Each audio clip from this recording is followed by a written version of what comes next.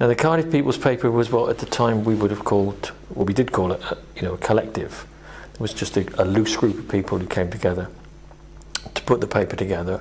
We'd probably call it more of a cooperative now. We'd probably call it a publishing co-op now, but it was totally loose. There wasn't any sort of legal form to it. People just came together on a regular basis and produced a newspaper, and we printed up about 1,500 copies roughly monthly.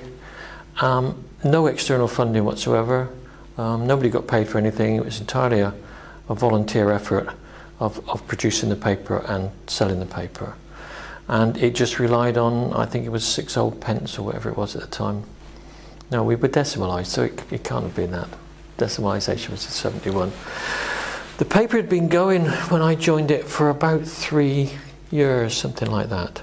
And it was very much campaigning about tenants issues.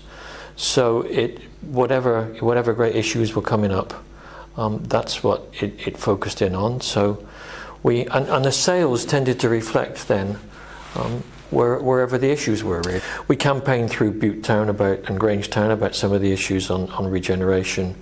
We did quite a lot in Riverside, but the really big thing that really took up most of the effort and on which I think we had the greatest success was the Hook Road.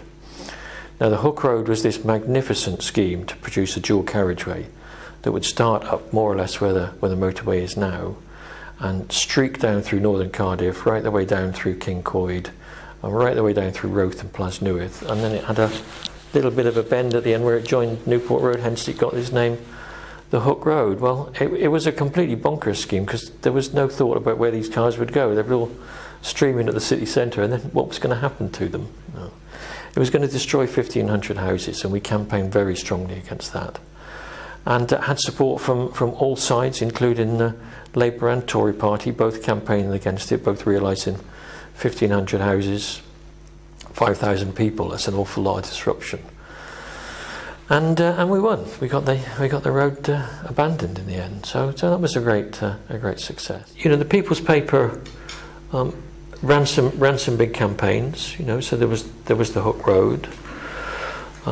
There was the stuff that span out of it on the buses that made changes to the way the bus routes are operated. But you know, stopping an enormous redevelopment scheme. We ran campaigns against the original Ravenseft redevelopment of Cardiff city centre. But I think in a slightly wider way, we made those sorts of radical campaigns possible and respectable.